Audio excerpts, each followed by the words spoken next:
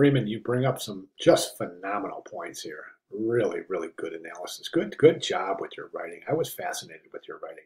And I think to a high degree, you kind of nailed it. There's a few things I kind of disagree with, and I'll talk about that. But this assignment is very, very, very similar to our flat avatar assignment for the postage stamps, isn't it?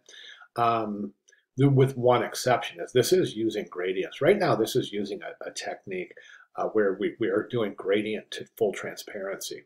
And that's an interesting technique. And in the flat avatar stamp series assignment, we're not allowed to use gradients. It's all depicting with subtle tones. So just a little bit of difference here, but otherwise it's an identical technique. Love the hair. Wow, that hair looks great, doesn't it? Now, as far as the hard line is phenomenal. Depiction of shadow and highlight is pretty accurate. However, I think it's overdone. The reason I say that is it's too distracting. This should be so much more subtle, these depictions right here, from this highlight right here to this shadow. And I think that's a little too dramatic. And I think right here, here, and here are also depicting a little bit too much drama.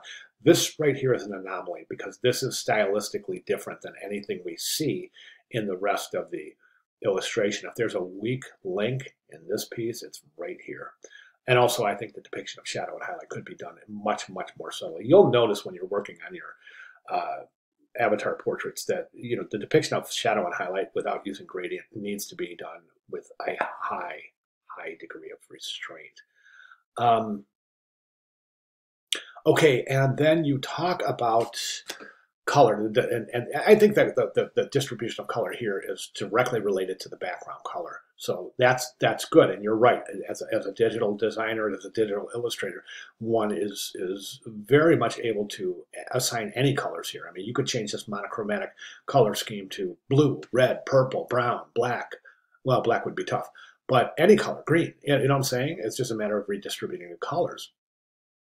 So I agree with you there. And one thing I do disagree with you is, I would say this is almost as real as it can get being a vector illustration. And I got to tell you, if you go out there on the web and you just say, do a web search, do an image search, something like realism or photorealism in digital illustration.